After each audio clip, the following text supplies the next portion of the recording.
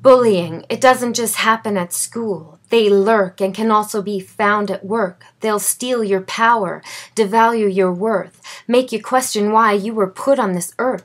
So why do they do it? 'Cause they want to fit in, and they think they can gain from bad attention. They'll make you feel low, make you want to scream, but it's only a reflection of their low self-esteem. See, haters just hate, they don't know how to show love.